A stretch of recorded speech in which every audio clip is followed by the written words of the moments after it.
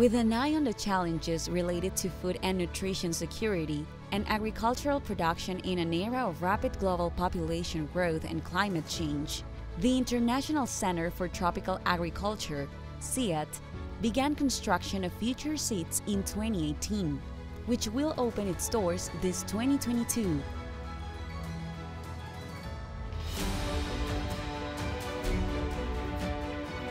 Hey Joe, how you doing?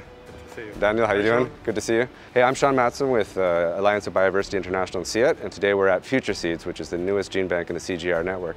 I'm here today with Joe Tohme, who's the research area leader for crops for nutrition and health, and Daniel Debouck, a scientist emeritus who was one of the visionaries behind this project to make Future Seeds a reality. Today they're going to show us a little bit of what Future Seeds is all about.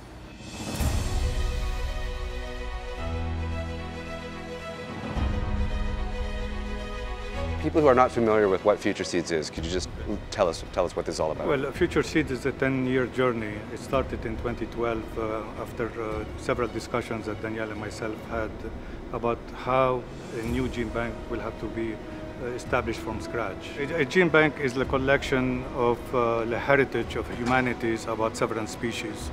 In our case, we are holding in trust the major collection of beans, of cassava, and tropical forages. What's really important about this collection is not just the land races, but also the wild relatives of these species that will allow us to provide options for the future depending on the challenges that humanity and agriculture will be facing. We felt that the gene bank for the future has to have three different components. One is a green building to send a message about sustainability.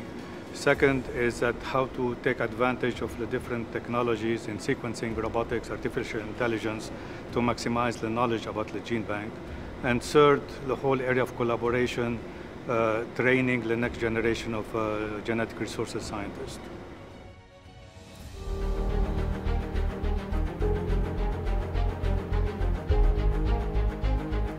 So for people who are not familiar with what Future Seeds is, could you just tell us, what is here and why is it important to have the material that we have in this gene bank?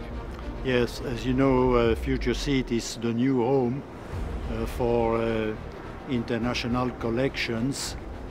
And the role of Future Seeds, I believe, is to provide people in a global world, people, farmers, partners, researchers, agronomists, with those documented options, and to make all these options available so that farmers can continue to raise good crops and all peoples of the world are well fed as a contribution to humankind progress.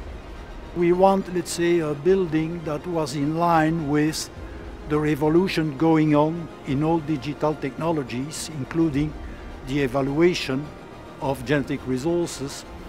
And finally, we also want, let's say, a facility that is, let's say, for the education, to train a new generation.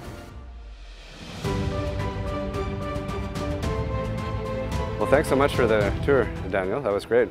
Wonderful learning more about Future Seeds.